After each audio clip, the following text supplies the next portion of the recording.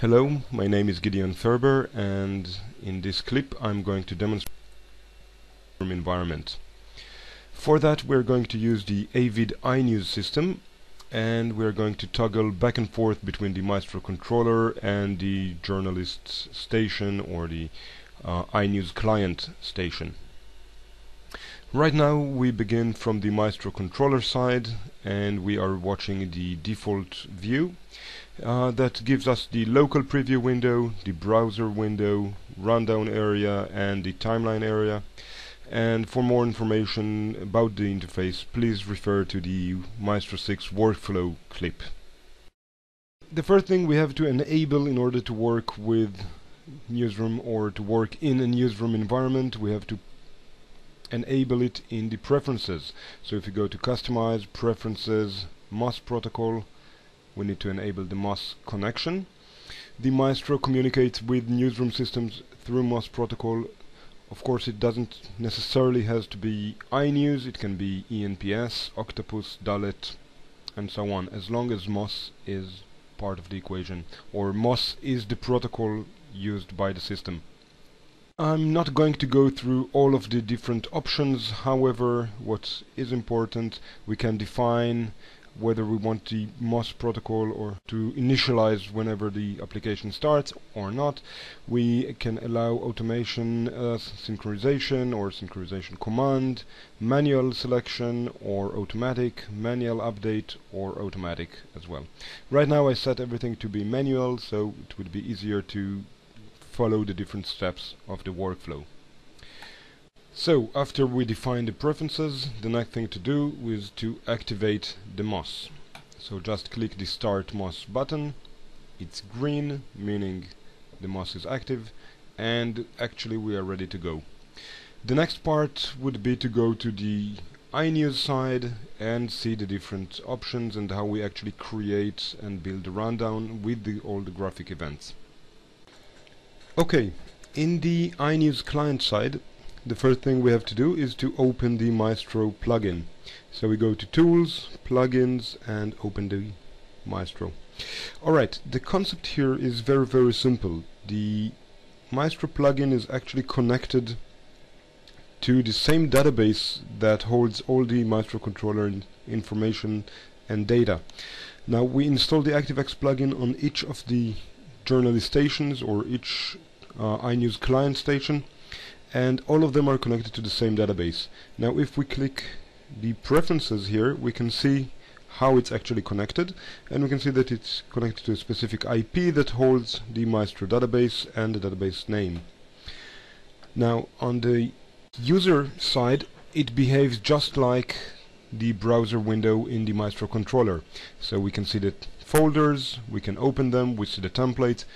Once we double click the template, we can see the content of the page.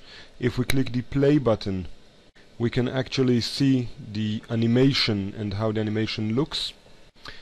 And once we are satisfied with the look and the information, we can close it. By the way, we can also, once it's running, we can also use a split screen and actually see both the content and the preview of the animation simultaneously inside the iNews. Now, once we are satisfied with the information, we can save it and then just add the instance into the story. Now you can see that the structure now of the production is quite simple. We are working on a 6 p.m. production. In the rundown we have 3 stories: president story with 3 events, interview with 1 event, and the budget that we just add the background item to. Now let's add additional information. So let's say that I want to use the lower third in, and again I can select it, and I want to change the data, and I want to use Angela Merkel. Of course I can type manually the information or set the mode or do any change to the template that I want. Once I'm satisfied, I can save it and again drag it into the story. And we have here the information. Lower third in is the name of the template, and we can see the content. Now the last thing we have to do is save the production, and then we can move back to the Maestro controller and import the production back into the rundown of the Maestro. Okay, from the Maestro controller side, the next thing to do would be to select the rundown that we want to import. We go to the select rundown button, and in here from the active MOS rundown we can see that it's the same rundown that we worked on, so the 6 p.m. rundown. We move it to the selected rundown side and click OK.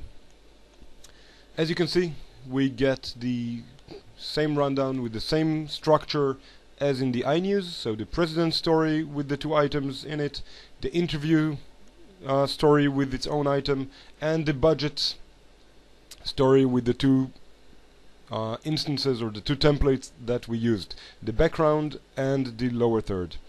Now, if I want to make changes or additional changes on top of the production or in replacing parts of the information that the journalist typed, I can of course do it from the Maestro controller side. So, for example, if I want to replace Angela Merkel and use Obama instead, I can make the change, save the information, and then just queue it, and whenever we are ready or loaded, we can click the preview and we'll see it locally. That's it. So we have full flexibility when we work, either type the information on the iNews side, or always we have the option to change or control the data later on the Maestro side. The last thing to demonstrate is this situation in which we have a change in the production or change on the iNews side and how it affects the Maestro controller production. So the next we'll move to the iNews. Okay, so now in the iNews side, let's say that I want to add or change the content. So let's, for instance, let's add another template to the story. So I want to use the opening. Again, double click, I can see the content, I can change images, textual content. Again, I can use the play button to actually see the animation and how it behaves. Again, right now we're using the split screen. I can close that, see the animation. Once I'm ready, save it and add it to the production. Let's add it as the first item. And now we have the opening and then the background and the lower third.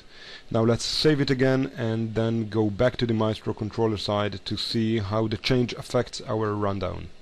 Okay, so back in the Maestro controller side, we can see now how the update or how the change in the production in the iNews side affects the rundown. And you can see here that the update icon is flickering, and that indicates us that an update is available, and if we want we can of course click the update button and see how it affects.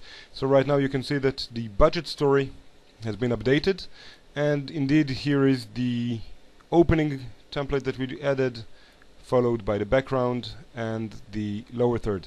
Now if I want to change the order again, if there was a mistake done on the iNews side, of course I can always just drag and drop and rearrange whatever template that I need, or I can recreate the order, always update the text, update the content. I have full control over the production, whether it's from the iNews side or the Maestro itself.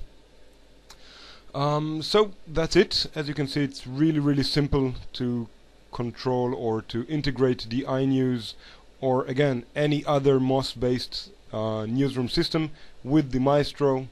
Very easy way to build the rundown, control the content, play it later on from the Maestro. Done.